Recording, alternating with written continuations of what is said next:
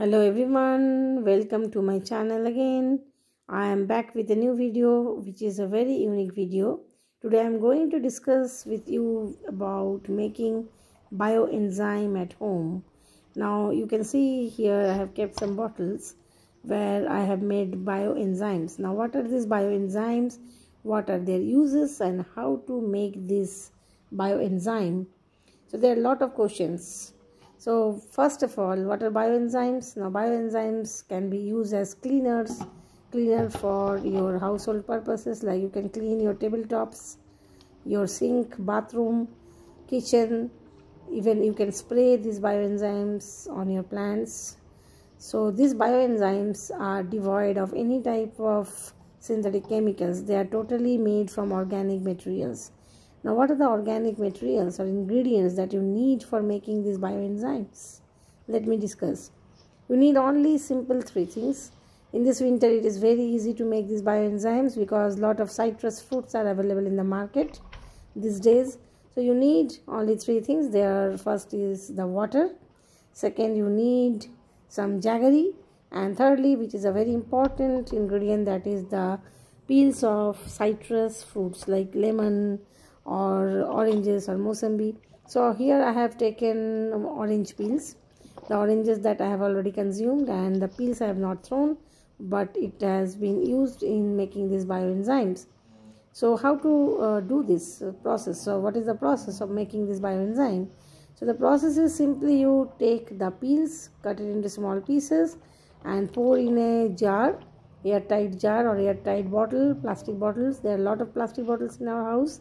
So use any airtight plastic jar, put these peels inside, add water and add a bit of jaggery, and you close the mouth of the bottle very tightly. And what you need to do is you have to store it for 30 days, at least 1 month. But every day you have to open the lid of the bottle and keep it for some time, like 5 to 10 seconds, and then again close the lid. That's it. And after 1 month you just filter the filtrate in a very in a spray bottle, and you can spray and use it. So here I am showing you. Here I have already made the bioenzyme and I am trying to clean my tabletop with this bioenzyme. So this is the already 1 month old bioenzyme which I have stored in a Colleen bottle, which is finished. Now I am going to clean this tabletop, the glass tabletop, using this bioenzyme.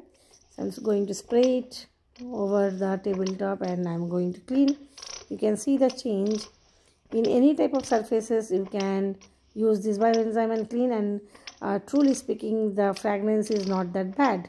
You can get the smell of oranges, so the fragrance is not that bad, and it is not made up of any harsh chemical, so it is not going to harm your skin. Rather, and you are saving money, you are saving the environment from the harsh chemicals, because we are not using any type of artificial synthetic chemicals that will not pollute the water bodies. Even you are repurposing and reusing the plastic bottles, so you are not buying any new plastic bottle and bringing it home. So you are reusing those plastic bottles already present at home, and you are saving the environment from plastic pollution. So this is your contribution for the environment, and this much you can do. And for that you need some time. Rather you take out some time in your hand and do it and save the environment and enjoy in making this. So well, I am going to show how to make this bioenzyme at home. It's very simple. Watch it and you can make your own bioenzyme at home. So step number 1, take some of the peels of these citrus fruits. I have taken oranges here, cut it into small pieces and place it in an airtight jar, and then you fill this jar with some water. Do not fill up to the brim, fill up to 3/4 of the water up in this bottle, and then what you do is you have to add some jaggery inside it, and then you place it in a clean place where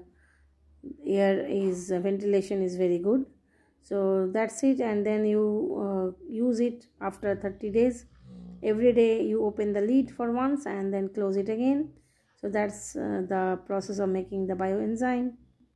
So for remembering, you can note down the date with a marker on the side of the bottle so that you can remember on which day you have started making this bioenzyme. That's it. It's a very simple trick. I hope you liked it. So hope you liked this video, and you will soon make your own bioenzyme at home and use it for various purposes and save the environment from harsh chemicals.